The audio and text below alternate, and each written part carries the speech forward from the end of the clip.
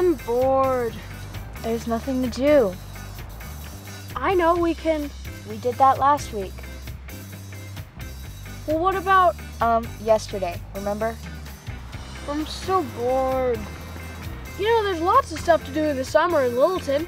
My cousin went to a pioneer camp called Adventures in History at the Littleton Museum.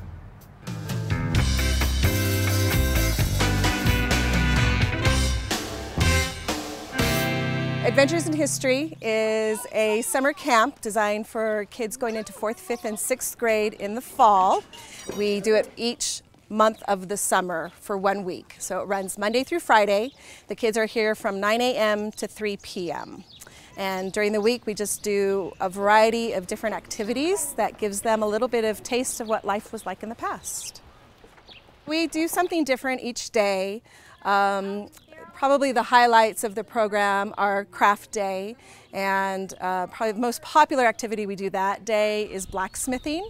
So the kids actually get to go into the blacksmith shop. They get to work around the fire with the anvil, with a hammer, and they get to make a hook or something like that.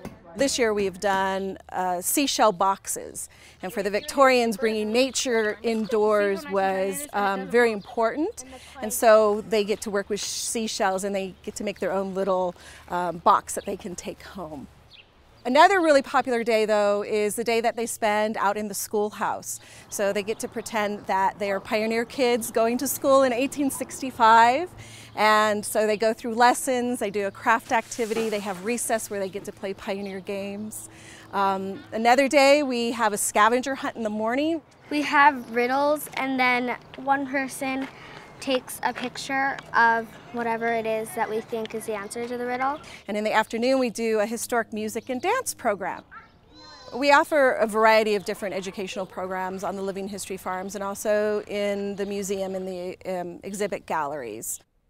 On the living history farms we actually publish a brochure that is quarterly, and it lists several different programs that we do. So it may be butter making, it could be summer refreshments, it could be pioneer games.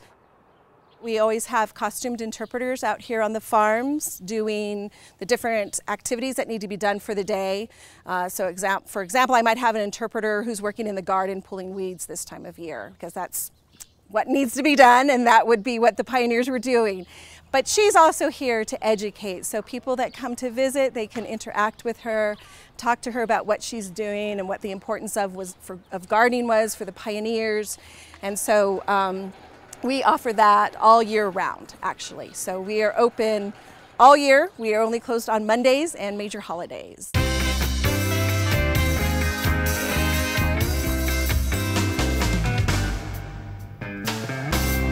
My little neighbor spent a week learning how to be a firefighter at the Mini Fire Academy.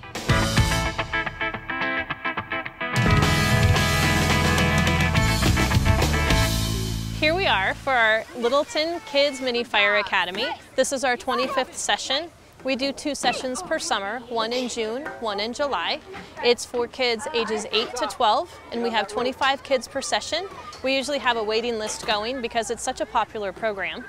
While we're here together, we learn about first aid, we learn about the knots that firefighters use to do their job, we learn about bike safety, we learn about the life of a firefighter, we get to tour the station, and we also, down here today, we're learning about some of the activities that firefighters do to prove that they're physically fit. So we have a group of kids working on the combat challenge. They're working with the hose, and they're learning about different spray patterns and how they work together as a team to accomplish their goal. I have to say that these are 2 of my favorite weeks of the year because I get to meet a group of kids and we get to see them for 4 days in a row. We get to learn their names, we get to watch their personalities, we get to see them really gel as a team. We very much emphasize teamwork and cooperating and working together and taking the opportunity to meet new people. And all of the kids have a blast, and it's a great time for everybody. The overall goal of the program is, number 1, to help people understand more about Littleton Fire Rescue and to give kids a chance to get a glimpse into the life of a firefighter. At the same time, it's also a great opportunity for us to talk about safety and to create fun activities to help the kids learn about safety while they're having fun. The Mini Academy is one of the programs that I'm in charge of, but then we also spend a lot of time in the schools talking to kids about fire safety and pedestrian safety and stranger awareness. We have an educational characterization program where we take puppet shows into the schools, and we do that for 1st and 2nd grade classrooms. We also have a program for juvenile fire setters for kids who have issues with misusing fire. And we also do a lot of community outreach at special events. To find any additional information on all of our programs, you can visit our website. Go to littletongov.org/fire, and all of the information is on there. My brother got his first job in the city of Littleton.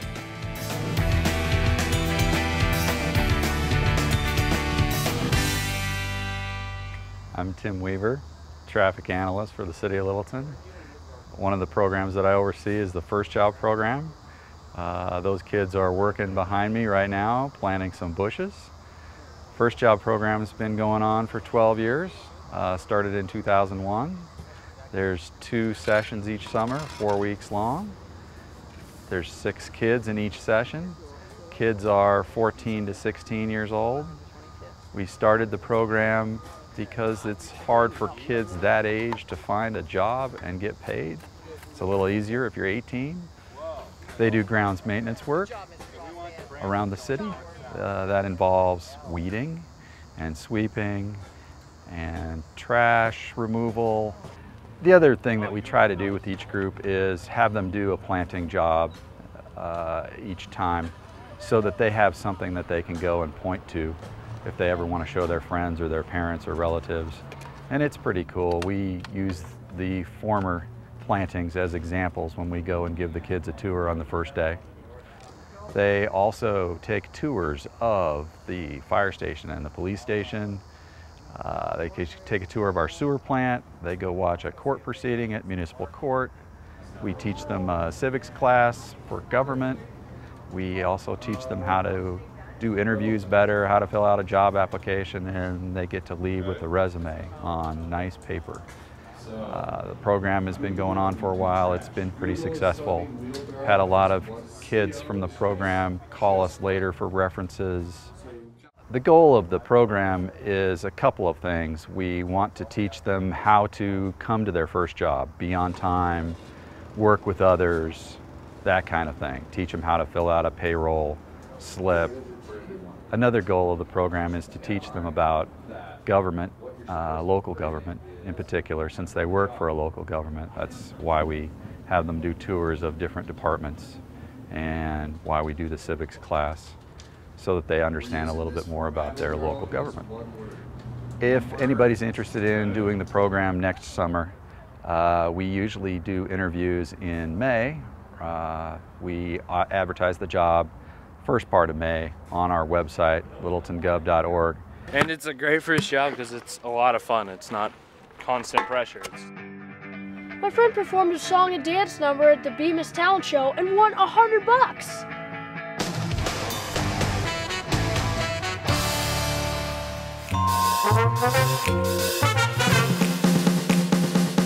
Oh baby, won't you play me the jazz hot baby? We are doing the Teen Talent Show here tonight for the library.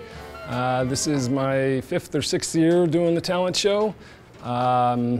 It is a wonderful process. It is very difficult picking the winners, but it's a lot of fun seeing how amazingly talented these kids are. To give some idea of what they have to go through, there's an audition process, and we had close to 60 kids, I think, audition this year, and they have to walk into a room and perform with no extra stuff going on, just them and the judges sitting there watching them, so it's a tough process.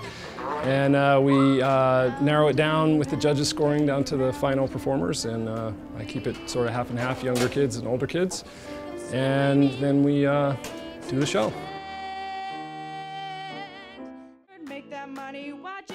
Tonight we have mainly singing. The teens are mainly performing vocal tracks. We had a couple of dancers. We had a violin player.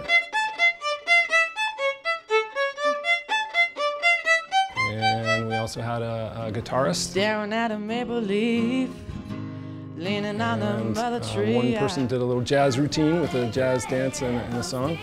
I get all kinds of talents audition. I've had everything from jugglers to singing to we've had people act out plays, poetry readings, every instrument you can think of we've had up here. So you get a huge array of talents, so it's a lot of fun.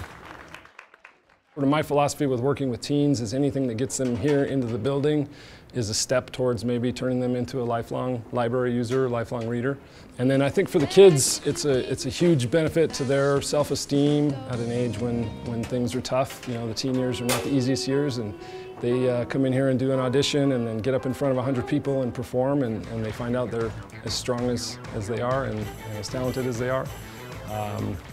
So I think it's a wonderful program for them. Yeah, I love doing it. We offer all kinds of programs. I do everything from duct tape, making things out of duct tape, to tie-dyeing t-shirts, and we shoot rockets off out in the summer, out in the front lawn. The talent show. This year we had programs on hydroponics. I do movies first Saturday of every month for teens. We have video game programs. We have the teen deck here at the library is a new thing we've opened that's got computers and video games and iPads they can use. We try and do anything that I think that kids are going to be interested in. I do have a teen advisory group that they tell me things that are popular now to help me keep with it. And then of course books, movies, magazines, all that kind of stuff. And if people are interested in finding out more about the teen services here at the library, they can go to the website. There is also a teen blog, and they can also email me or contact me here at the library, and I'd be happy to tell them anything they want to know. My sister and her friends learned about crime detection at the Teen CSI program.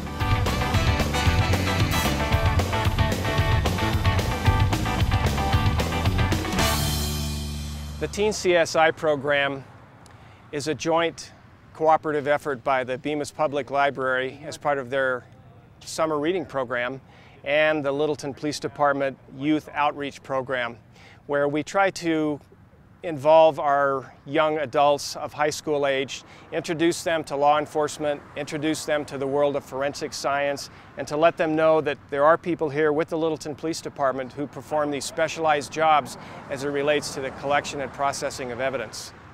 The participants in this program learn a wide variety of things that relate to forensic science. We teach them about crime scene photography. We teach them about documenting a crime scene with diagramming and note-taking. We teach them about the legal requirements necessary for the police to collect evidence at crime scenes, whether they have a legal right to take it or whether they need to get a search warrant. We discuss latent print processing, where the students get to actually have hands-on use of fingerprinting methods and materials and collect latent prints off of various surfaces. We show them some of the chemical processes that we use in the Littleton Police Department lab. As demonstrated by these exhibits in front of us, we teach them about the science of bloodstain pattern analysis and how the shape and patterns of bloodstains can be used to reconstruct the events of a crime. In addition to that, we teach them about a forensic light source, the tools that people see on the popular forensic TV shows, and the realities of what they can and can't do. We talk to them about DNA evidence collection.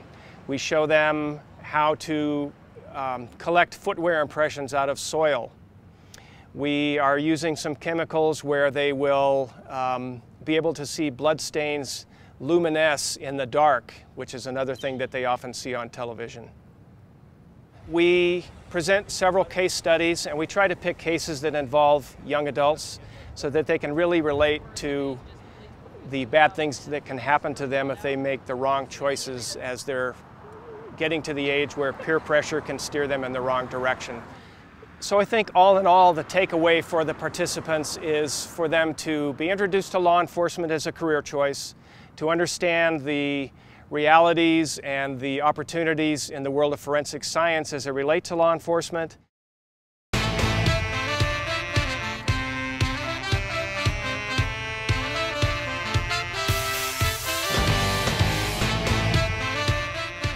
Wow, I never knew how much stuff there was to do in Littleton in the summer for kids like us.